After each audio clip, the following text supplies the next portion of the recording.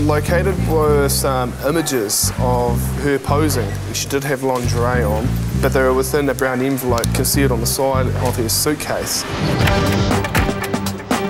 Today, Peter has fielded a female Chinese passenger who is of interest to immigration.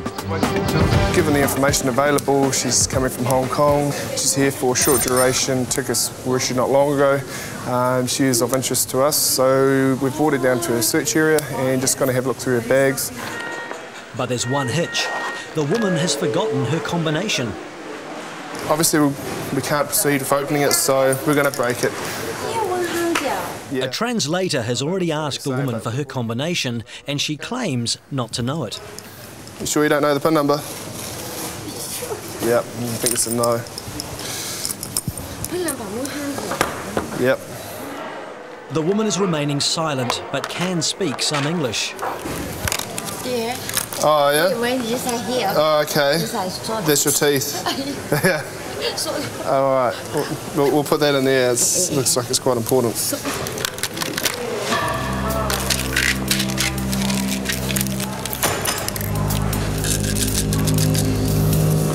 I mean, she says she hasn't been to New Zealand before, but it's a coincidence she's carrying a Vodafone SIM card. Peter finds a Kiwi SIM card hidden in some slimming pills, and he's now down to searching the bottom of his suitcase. Detailed examination needs to take place. Anything can be hidden anywhere. That there. Obviously, these are some photos of herself that she's hidden in the back there, I'm assuming. I mean, they're not obviously adult or anything like that. They're just lingerie photos of herself, I believe. Peter is unsure why this woman was hiding a New Zealand SIM card and photos of herself scantily clad, so he goes to check with his supervisor, Nick. I've done a Cat-C bagger search. I'm just examining her phone. It appears that there's a couple of texts from a New Zealand phone number in there. And one of the texts stated that her phone number's been changed to a Pacific phone number. There's a heap of them from New Zealand in there. I think immigration might be more of an interest. But The other thing was, when looking through her bag, located were some images. There was about 7 in total of her posing. She wasn't nude or anything. She did have lingerie on, but they were within a brown envelope concealed on the side in the walls of her suitcase. Why she has it, I'm not too sure. I'm just going to obtain a translator now just to follow it up.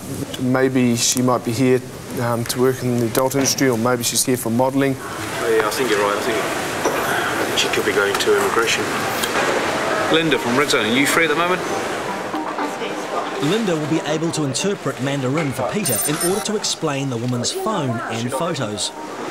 She's got a New Zealand Vodafone SIM card, so I'm wondering why she got that and why is it hidden in the pills.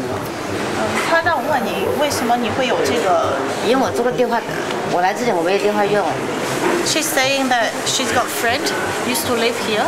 She moved back to Hong Kong. Then because she lived here before, so she got a SIM card. Then she say you go to New Zealand, you might need a phone to use. It's too expensive to use the Hong Kong. Plausible, yeah. Yeah. What about the photos then? 她想问你一下，这是你的那个？那我朋友就给我这张电话卡。She's saying she's got lots of slimming pills. Sleeping pills? No, slimming. Slimming pills. Yeah. Then she's thinking her belly is too big. So she's got some of these photos just want to achieve what the girl looks like in the photo. Peter can't be certain as to whether the slim traveller is the one in the photo, but they look remarkably similar. So her employment is services. What sort of service is that? 我是做美容师，我去日本，我就是去学那个拉皮啦。Beauty therapist. Linda can also reveal the lady is going to check out a Botox clinic on K Road, in the heart of Auckland's red light district. Peter goes back to Nick to report Linda's findings. Linda did note that she was rather agitated when questioning, and some of the answers that she was actually giving were a little bit dubious. It's an interesting lady, and we'll see what immigration does. Have you got any more? Have you got any more cards on you, business cards? No more. No more? Okay. Only one. You do speak good English, don't you? Yeah, you do now, don't you? Now that it's finished. No? A little bit. Yeah, well, after all that, including getting the translators, she can speak English right now. It's obviously not fluent, but it's a bit broken, but she can understand everything that I say and she can talk to me back quite well. But this was as close as this Chinese woman got to New Zealand. Immigration refused her entry as her bona fides did not stack up, and she was put on the next plane back to Hong Kong. A flight arriving from Thailand is turning up more than a few biosecurity risks. Okay, this one not allowed. Good boy, you thank you. Okay, can you take the flower off of this? Okay, the flowers are not allowed. Good boy. Still merry from their holiday, this Indian family are wearing exotic flowers from Thailand. In order to protect our biosecurity, Liz confiscates the flora. But there's more to come. We don't want the seeds of this plant material into New Zealand because it may be an invasive type of weed that we don't want to be grown in New Zealand. So we're going to seize that. What we've located here is a couple of seeds. At this stage we don't know what the passengers intend to do with them, but if we put this on a...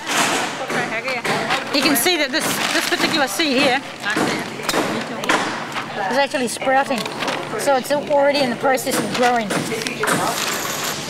To grow this one, flower. Yes, yes. So what I've done is, because the lady doesn't speak very good English, she's trying to tell me for the garden, the seeds. I've pointed to the flowers here, and so she's clearly intending to sow these in the garden somewhere. Despite their limited English, the woman has admitted to wanting to plant the hidden seeds in her garden. They're now destined for the bin. To the bin. The family heads off for a full search. Those are okay. This family has so much luggage, it takes 6 MAF quarantine inspectors to search through their bags for any more seeds or plant material. These passengers have come over from India and they're moving to New Zealand, so they've bought a lot of things. So far we've found a small plant cutting and some seeds that they were intending to grow that are prohibited. And the dogs have indicated quite strongly on the bags. Commonly we find things stored in clothing in pockets or in between folds of blankets, so we just have to have a thorough look through all their goods, unfortunately.